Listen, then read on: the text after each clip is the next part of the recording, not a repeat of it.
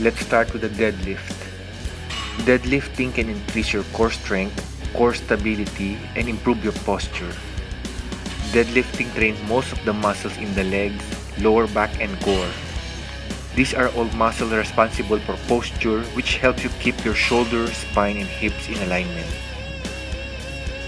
Keep your head neutral. Scapula retracted.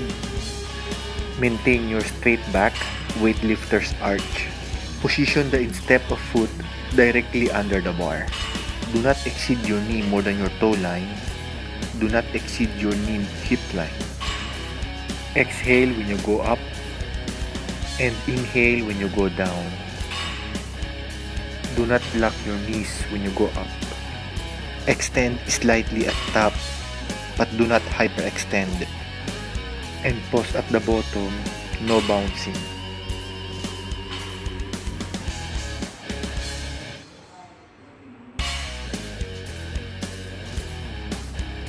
Next one is chest press. Chest press can increase upper body push strength. Bench press also improves the amount of weight we can push or press. Predictor of upper body strength. Bigger pectoralis major and stronger pectoralis minor.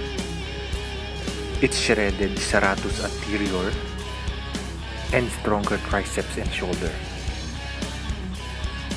Keep your head neutral, back flat and straight on the bench. Overhand grip with hands slightly wider than the shoulder. Lift bar and balance over chin. Inhale going down and exhale going up. Do not bounce at the bottom and do not lock your elbows.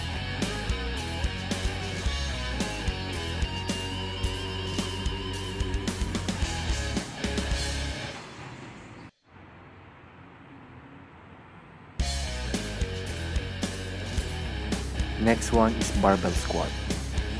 Barbell squat build large and powerful legs, full body workout, burn extra calories, better flexibility, improve heart and lung capacity, stronger core muscle, and healthier bones, joints, and body tissues. Keep your head neutral, scapula retracted, barbell on trapezius scapula.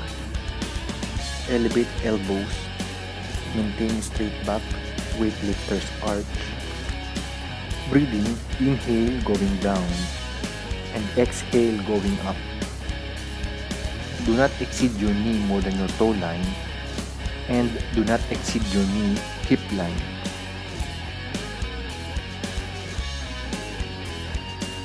Next one is bent over row. Bent over row is a weight training exercise that targets a variety of back muscles. Which ones are targeted varies on form. The bent over row is often used for both bodybuilding and powerlifting. It is a good exercise for increasing strength and size.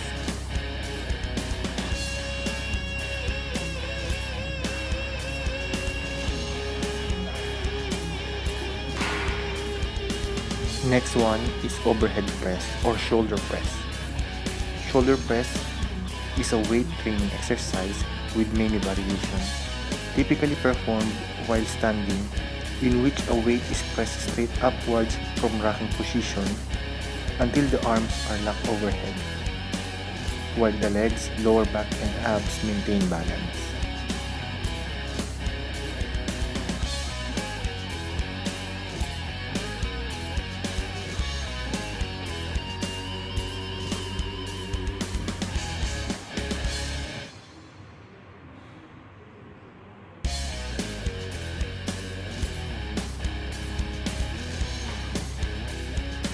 And the last one is farmer's walk.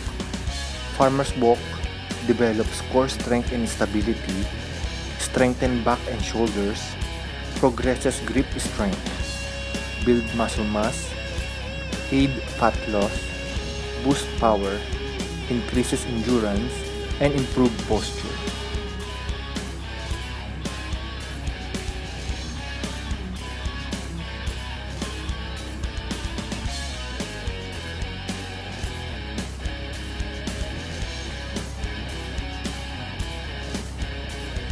Thank you for watching.